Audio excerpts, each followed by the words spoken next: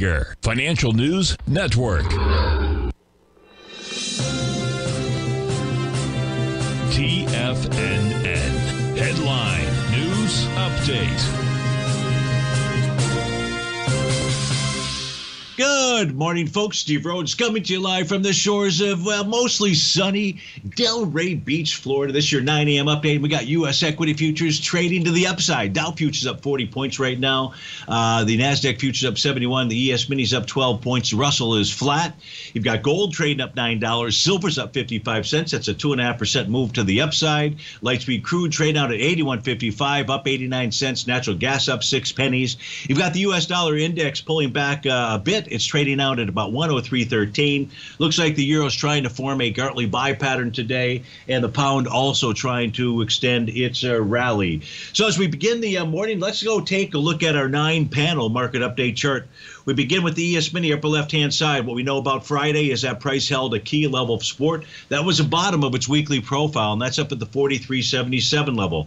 New profile attempting to form. This suggests that this is just a counter trend move. If that profile takes hold, we won't know until the end of the day. Tune back in tomorrow. But right now, you've got resistance up at the 44.47 area out there. That spot volatility is still above its 50-day exponential moving average. As long as it remains above that, which is 1541, that can create real problems for rallies. If we take a look at the NQ, it closed below the bottom of its weekly profile. It is also trying to form a new daily profile above price. That is a bearish message. However, for the day, I'm expecting, or we should anticipate, a rally.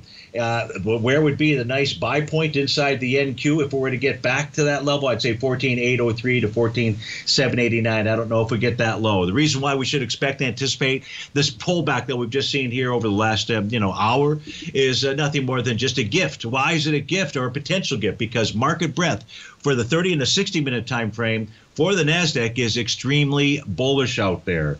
So the markets are in extreme oversold condition. Those oversold condition levels come from that New York Stock Exchange Advanced Decline Oscillator panel number 3 here. Once it gets down below minus 250, which it did last week, that tells us we've got to work off these market conditions, this oversold condition. And that is likely what is going to continue today. So folks, stay tuned. You've got Tommy O'Brien coming up next. Have a magnificent Monday.